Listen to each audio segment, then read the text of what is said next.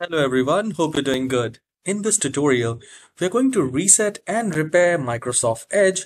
So if you have issues with your Microsoft Edge, you're unable to open or any error comes or you're not satisfied with the Edge browser performance, then we are going to fix this problem. So we just need to do only two simple steps and most probably it will be fixed. So the very first step is to open your Microsoft Edge. Once it is open, at the top right corner, click on that three dots and then we need to go to settings. Once the setting is open, at the left hand side we have many options and we need to look for reset settings.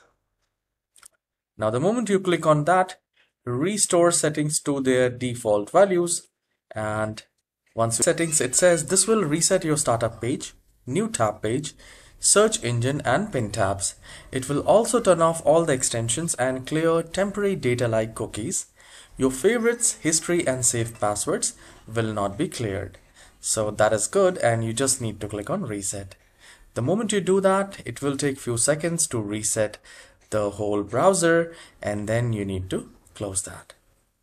Once this is done, you just need to do a right click in the start icon and then click on run, and here we need to type appwiz.cpl. Once you have typed it, hit OK. A new window will appear like this. I'll just maximize it. And here we are looking for Microsoft Edge.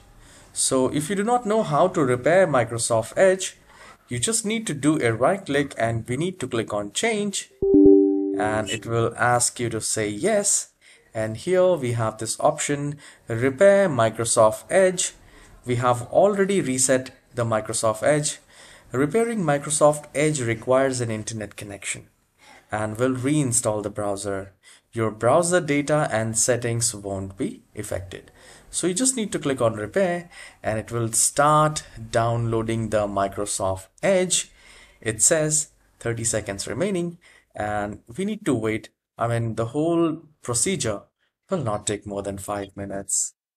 So in the meanwhile, guys, if you have not liked and subscribed the channel, then please hit the like and subscribe for more helpful tutorials.